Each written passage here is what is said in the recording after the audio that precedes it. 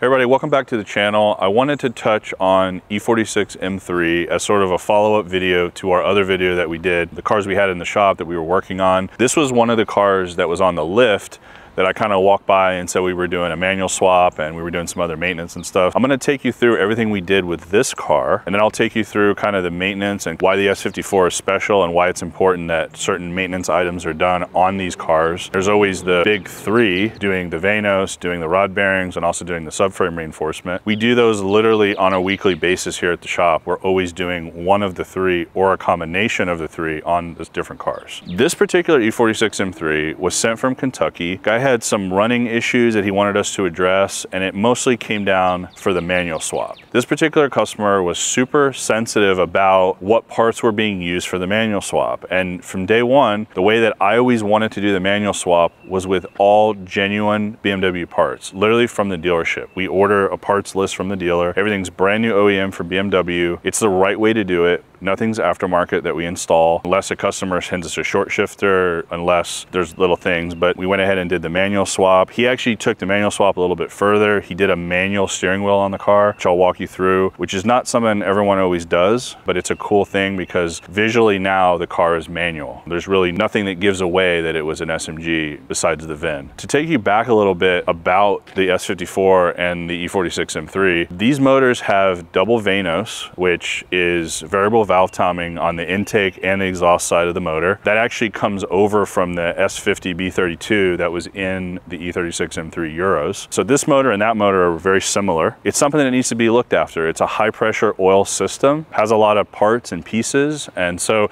it's something that we regularly service, we regularly replace. These cars actually have solid lifters as well, so we do valve adjustments on the motors. We have another one right now that we're doing Vanos unit on from Dr. Vanos, which is a brand new rebuilt Vanos unit. We did a cryo hub. They have a hub on the end of the cam that actually has some studs that break off and wear over time. What Dr. Vanos provides is they buy an OEM hub and then they cryo treat it, which makes it super strong. It's just one of those things you need to do with S54 to make it more robust. That's something that you can do when you pop the Vanos off. It has that hub accessible right there. We've actually had cars with a noisy motor and it was a tab from the hub that broke off and it was actually inside the motor. It was one of those things where we recommend it now on all of them. There's also some cam bolts that come loose that we also replace when we have the Vanos off. There's just a lot of bits and pieces, and a lot of customers bring us cars that they don't know service history on, or they know some things were done and some weren't done. We try to level up the maintenance to where it's gonna be reliable, it's gonna make the power, and it's gonna be something that you can have pretty much forever. S54 is like a really special motor to me. We've put it in E30s, we put it in E36s. It's a really universal type size, it's a straight six, and it makes good power, but it's really starting to creep up in cost in order to buy an S54, do all the maintenance that's required, rod bearings, Vanos unit, do a valve adjustment, reseal it. It's really up there in cost, but it's a really special motor, and it'll always be a special one to me because that's kind of when I got into doing these cars and modifying them, supercharging the motors and full bolt-ons and everything. But the car behind us, I mean, looks pretty stock, but it actually has a Turner Motorsport CSL airbox. We did the active software, which is Alpha N based, and it makes about 330 horsepower to the wheels on the dyno. We actually just took it to the dyno for the customer before it leaves back to Kentucky. The Turner Motorsport box is a copy of the OEM CSL box. It has some changes on it. It has a different snorkel design over here. The OE one has an actual snorkel that comes down into the bumper area, and it actually has a flap that's controlled with the DME that opens and closes. It's a really neat thing on the OE CSLs. The OEM CSL E46 M3 is another car that is on my list to collect. We actually can't bring them in the States yet. The thing about those cars is that they're SMG only. They did SMG2 because, you know, back in the day, SMG was like the latest state-of-the-art tech for these cars. SMG2, it's actually the second rendition. They actually had SMG1 and E36s, but SMG2 was only really able to be done on E46 M3s because of the technology with the ECU and the controllers that the ECU had inside. It had some crazy fast microprocessors. It's why we can tune the cars. It's why we can supercharge the stock motors. It's why we can do so much with these. That allowed it to have an SMG, and SMG has a clutch. It has a standard manual clutch. It's a manual gearbox, but it's actually actuated with a hydraulic system. So there is not a physical clutch pedal. It's actuated, and you control and you shift with either the paddles behind the steering wheel, or you can manually shift it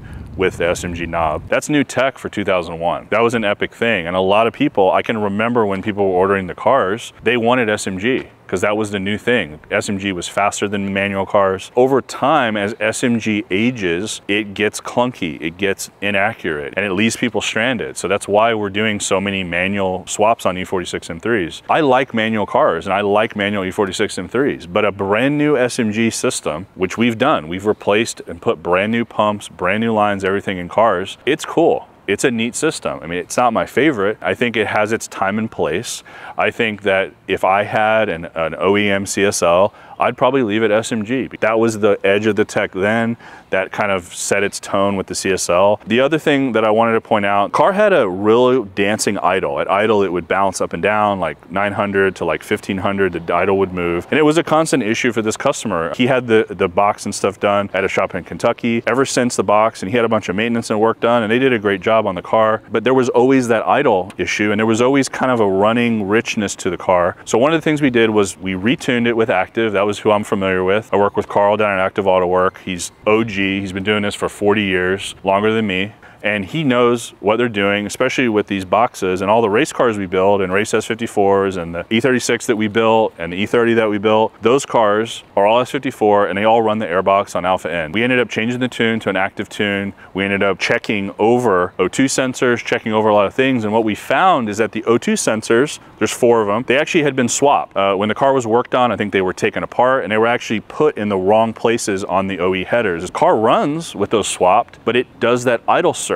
We were able to find the issue. We were able to fix the O2s. We actually put brand new O2 sensors in the car, retuned it, and that's when we made, I think it was 331 to the wheels on the dyno. The car drives super strong, feels very fast. I think the customer is going to be super happy with it. I'll open the door. Again, we did the manual swap. It has the OE pedal. It has the OE ZHP knob, which is an upgrade. And this is the brand new manual steering wheel that the customer did, which is a cool, neat detail that a lot of people really don't do. I thought that was a great upgrade to the car. So a lot of times when we do manual swaps, there's a lot of other issues that we try to address while we have a transmission out. One of them is the drive shaft, the guibo, and the differential. We see a lot of drive shaft wear on SMG cars because of the force of the gear changes. We then see a lot of wear in the differential. So a lot of times when these cars come in, we end up doing a rebuilt drive shaft. We end up doing a diff. We normally use diffs online, which they do fully rebuilt OE differentials. These are awesome cars. They just need certain things, and it's important if you're going to buy one of these cars that you know if the stuff was done, or if you have an indie shop local to you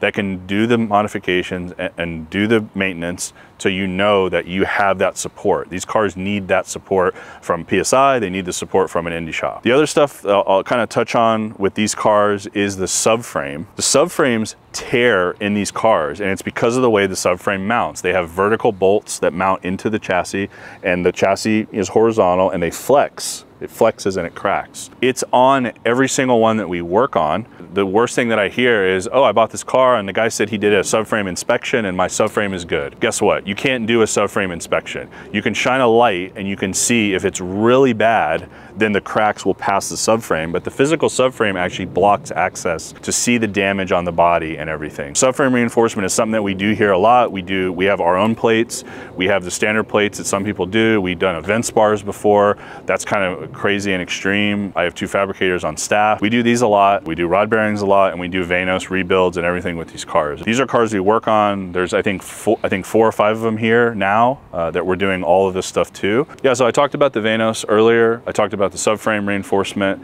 The other big part, as part of the big 3 that everyone brings up, are the bearings, the rod bearings. They're a known issue on these cars. They were an issue in the early motors. They also are an issue in the later motors. We've seen it on all mileages. We've seen it in all conditions. We've seen it in all climates. It's one of those things where if you have one of these cars, rod bearings needs to be done, period. There's no exception to that rule. One of the things that I'll say about the rod bearings is we use BE bearings, which are a special size and have a special coating. We've been doing them since BE started. We're one of the original dealers.